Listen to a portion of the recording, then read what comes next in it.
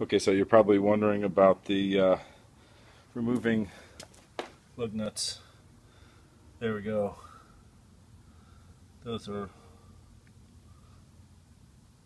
old factory bolts there, and then here's a bearing that's bad. Well, you want to get a mini sledgehammer. It's really better off with the sledgehammer and just really line up the hit directly square. But here's the trick: to reinstall the bolts, you're gonna have to thread through this part back through here, and then use your old brake rotor as the turntable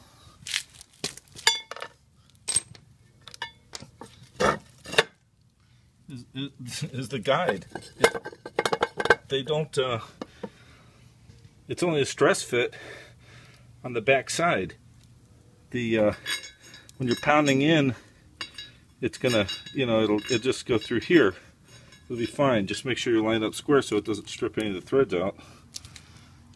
Just keep an eye on that, and you'll be more than good.